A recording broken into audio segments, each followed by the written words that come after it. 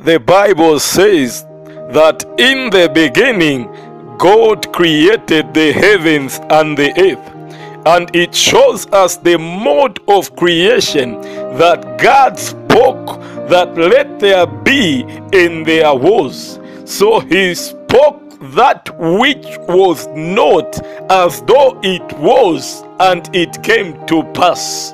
And that is faith. Hebrews 11 verse 1 says, "Now faith is being sure of what we hope for and certain of what we don't see." Now what this means is that we have something we are hoping for, either to see or experience. It is not there, but it has to be manifested somehow. So in order for us to see and experience that which isn't there, the invisible things we hope for, we have to be sure and certain that it will or has come to pass. The feeling of being sure or certain is what faith is. There are three things that are involved in order for us to reach the end result of our faith, even in the Lord. Namely, the mind, the heart, and the mouth. One has to think with their mind first, and then the heart must create the feeling of sureness and certainty of the things which are thought in the mind, so that the mouth can call the things which are not the things that are being thought in the mind, which are not as though they are, and they shall become. So you think with the mind and believe with the heart, then confess the things with the mouth so that they may come to pass.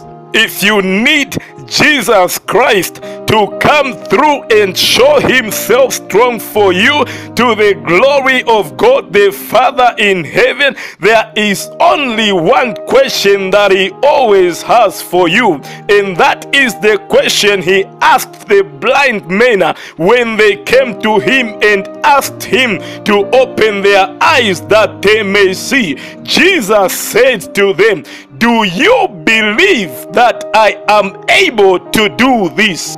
"Yes, Lord, we do believe," the blind men said. And then Jesus Christ touched their eyes and said, "According to your faith, so shall it be done for you." And their eyes were opened up. You can be healed right now if you believe, because according to your faith, so shall it be. You can be loosed from every bondage if you believe, because according to your faith, so shall it be. People had unique encounters with the Lord Jesus Christ in the Bible, and each one of them received and experienced the power of God according to their faith. One went and asked him to go to his house and lay his hand on the sick child.